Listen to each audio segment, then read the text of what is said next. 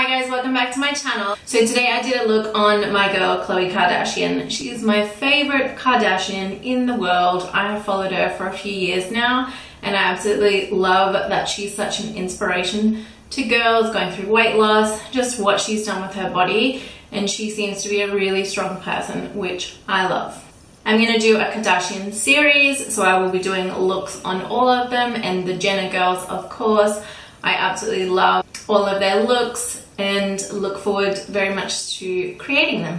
So this is the photo that I have for inspiration today. I really liked how it turned out. I have an event to go to tonight, so this is a perfect look for me. And don't forget to subscribe and like this video.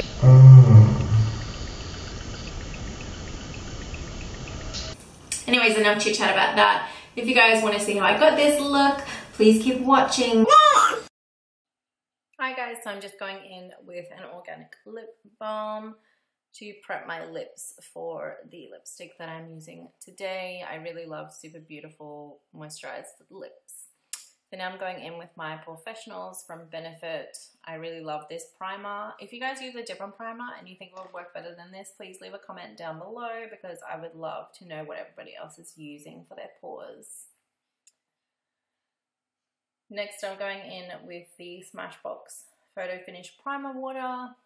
This is just super hydrating for me and it just really feels beautiful right before I put on my foundation. So just letting that dry on my face before I apply. I'm going in with the Studio Fix Fluid in NC30 today from MAC. Now I have a fresh fake tan on today, so of course this is not going to match my face as I do not tan my face just from the neck down.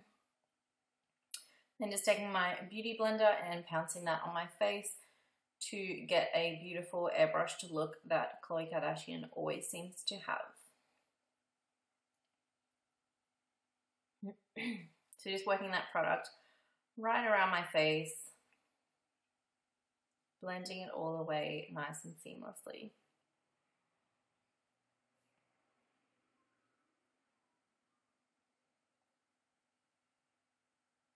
This is a great color for if you guys have a fake tan on.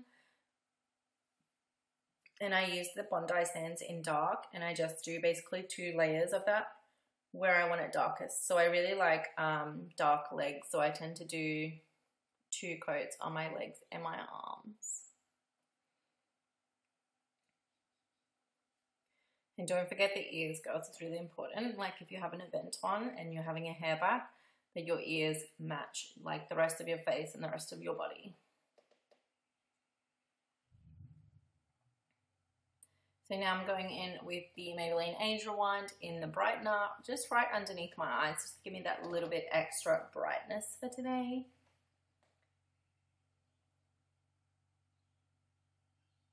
Khloe always looks like super flawless and super bright underneath the eyes, and I really wanted to just recreate that today. And then I'm going in with, again, another Age Rewind. So this is in the yellow tone in light pale. And I'm taking that in a upside down triangle underneath my eyes to begin with. And then just blending all of that out with my beauty blender. You want to be nice and gentle right underneath the eyes because it is only thin skin and it's quite sensitive. So just take your time to kind of get those seamless blending lines.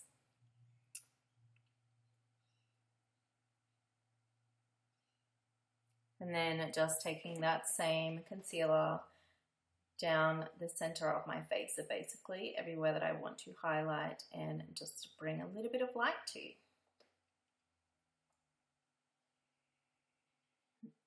And then just blending all of that out with my beauty blender again, just pouncing it on my face. Just making sure there's no creases underneath my eyes before I go in with my RCMA powder.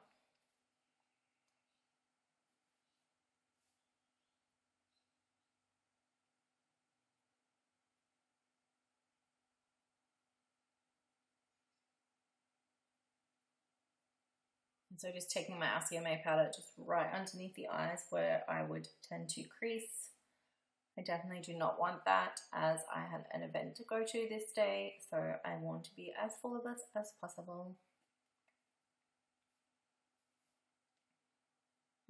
So just taking that powder everywhere that I had my concealer, and then I'm going in to set the rest of my face with Australia's Fresh and Flawless Press Powder in the shade Darkest Brown. This one is oil and fragrance free, and it's the first time I've used it and I really love it. It really gave me that super flawless finish. So then going in and chiseling out my cheekbones and my forehead and my jawline with the HOOLA bronzer from Benefit. If you guys don't own this, seriously, what do you use? Because this is definitely my ride or die bronzer. I don't like a super harsh contour, but I would definitely go in and chisel out my cheeks with this. And then I'm just going in underneath my bronzer line and chiseling out underneath with the RCMA powder again. This is on a Sigma brush, if you guys are wondering. And then just taking that basically from the middle of my ear right down to the corner of my mouth on each side. It just gives you that beautiful chiseled out look. I'm going in with a L'Oreal blush in Cantaloupe. It's such a beautiful coral blush. Khloe Kardashian she doesn't really look like she wears like a lot of blush, so I just really wanted to go in with something super natural. And then just buffing out those lines and going in with my Anastasia Beverly Hills Pro palette in Taupe. And I just wanted to do my brows really natural today, as Khloe Kardashian always looks like. Her brows are just super natural and not too dark. So basically I'm just following along those lines of where mine are cosmetically tattooed, and then just keeping them super light and super natural looking for this look.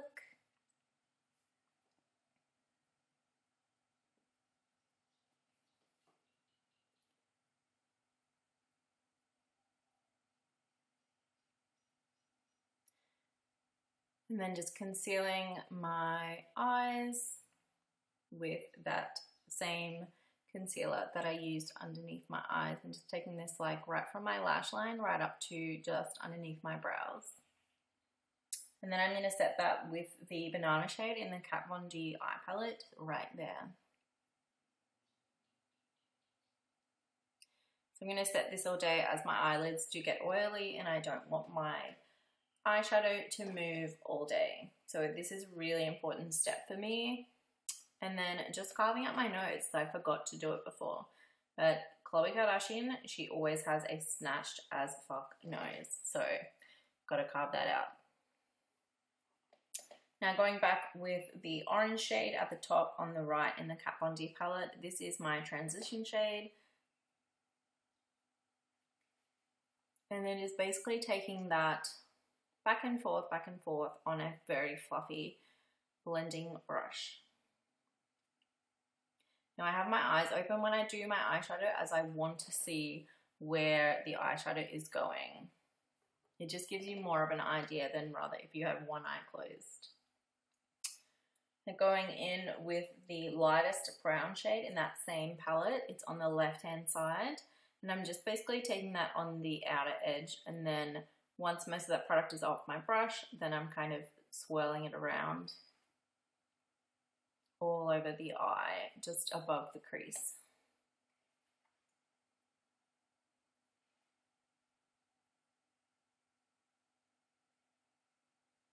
Now I'm taking that lightest brown again, and this is going to be my eyelid color. So this is my movable eyelid. So today I'll be creating that super sultry eye that Khloe Kardashian is famous for, and it always has a super brown, just beautiful, gorgeous eye. So basically just packing this on to my eyelid, and then taking a smaller blending brush with that same color on it, and then just buffing that above, just above my crease. to kind of blend that out seamlessly and just create a little bit more of depth with my eye.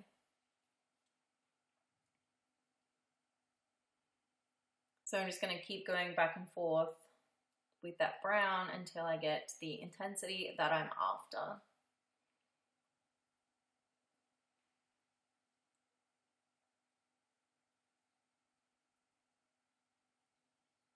And then just cleaning up any kind of lines that if they've fallen below where you don't want them, and just taking that banana shade back and blending out any harsh lines that I have above where I do not want that color. And basically today I'm just going back and forth with that brown and the orange and just creating the depth that I want. Now I'm going in with the darkest brown in that eyeshadow palette, and I'm running that right along my lash line. And then I'm just going to take a pencil brush and blend that right out along my lash line.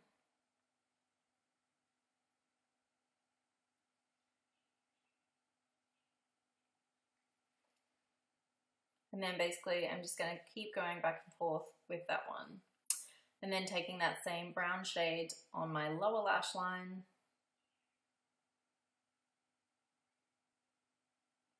Now I'm going in with a nude pencil from MAC and just doing my lower waterline with that.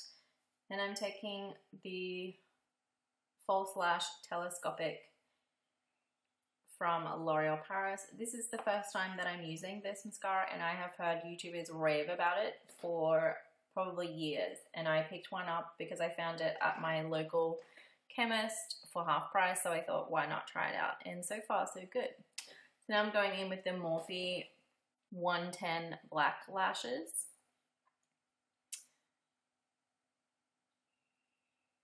This is the first time using this style, and I liked them for this look, but it's probably not a lash that I would use again, if that makes sense. I'm going in with MAC Emphasize to brighten up right underneath my eyes and everywhere that I used the concealer. I'm going in with my That Glow kit in Dripping in Gold. For my highlight today, this is such a beautiful shade. Khloe was definitely highlighted in that photo, but it wasn't like cray highlighted. So I just wanted to keep it natural, just like a beautiful glow like she always has. So just going on the tip of my nose, then my cupid's bow, my forehead, my chin, and then on the tops of my cheekbones. And now for lips, I'm going in with a new lip liner that I have, Bel Air from GERARD Cosmetics. This is the creamiest lip liner that I have ever used. It is so gorgeous. So now I'm going in with LA Colors.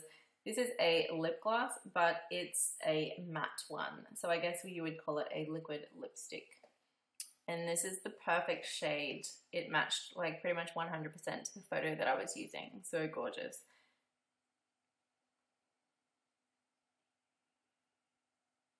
So now I'm just taking this and just overlining my lips a little bit, as Khloe Kardashian has a super pouty lip as always. I'm taking that same mascara and doing my bottom lashes. And I found it worked really good for the bottom lashes. And then just blending my top lashes together with my strip lashes.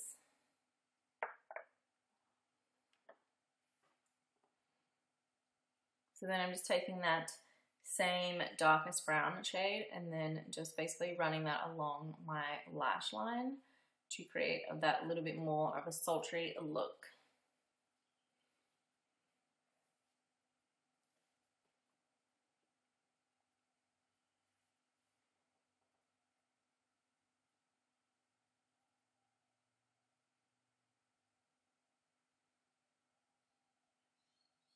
So now I've waited for that lipstick to dry and go matte. I'm going in with the NARS Turkish Delight lip gloss.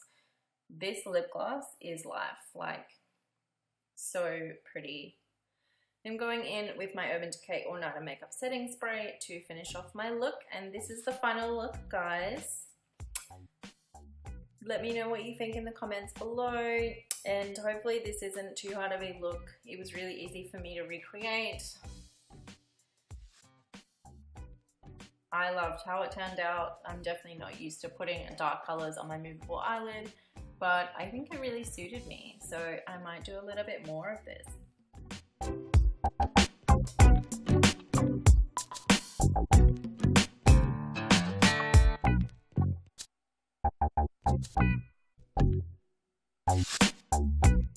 Anyway guys, this is the finished look. I hope you liked this video.